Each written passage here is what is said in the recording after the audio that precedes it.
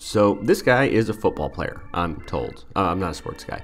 And he's been making a lot of headlines by refusing to stand during the national anthem. In interviews, he said the protest is to take a stand against police brutality. Is he right? Is he wrong? We're not getting into that. But a few days into that controversy, an article started getting passed around on Facebook that sparked a separate controversy over whether the Star-Spangled Banner is racist. The article, written by Josh Schwartz for AL.com, points specifically to this line: "No refuge could save the hireling and slave from the terror of flight or the gloom of the grave." Now, if you're saying to yourself, I've heard the national anthem before and I don't remember there being a bit about slaves, that's because what we think of as the national anthem is actually only the first verse of the national anthem. The national anthem is actually 4 verses long, based on a poem written by Francis Scott Key called the Star-Spangled Banner. The rest of the poem is largely about the American flag flying over a fort after a battle and using that image as a symbol for the resilience of the United States of America. So why does the poem stop to take a hard left turn and do a quick touchdown dance around the idea of running down and murdering slaves? For some context, we'll have to explain a little bit about what was happening at the time. The poem, The Star-Spangled Banner, was written during the War of 1812, or as most history classes build it, the Revolutionary War Part 2. This time, the reasons are murkier. The US said it was started because Britain kept harassing their ships and trying to impose trade restrictions. Britain says it was started because the US wanted to make a land grab for their colonies in what is now Canada.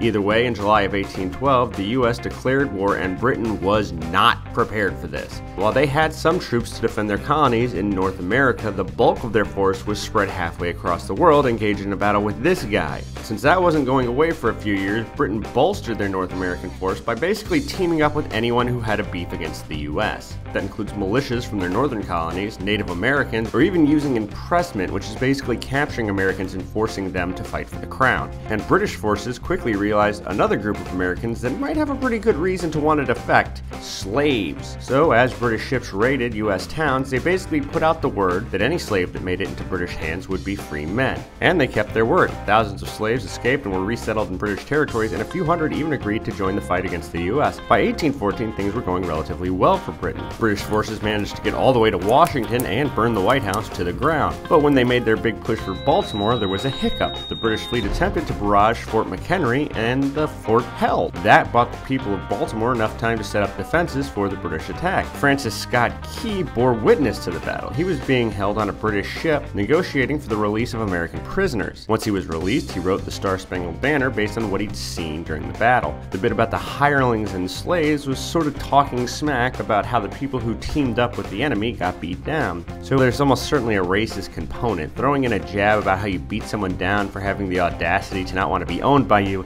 certainly isn't great. Unfortunately, if you put even a shallow amount of research into early American history, you're going to find a lot of people who are racist, because back then most people were crazy racist.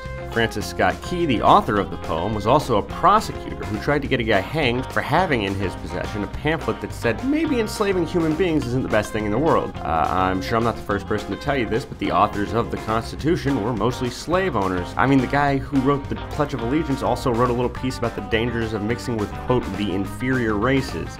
These guys were alive in the slave-owning United States. That's the culture you're pulling from. So there's your answer. Is the national anthem racist? The poem it was based on does have a racist component to it, because everything back then did. Kind of a down, no tan done. Now I'm Jonathan Soboleski for AL.com.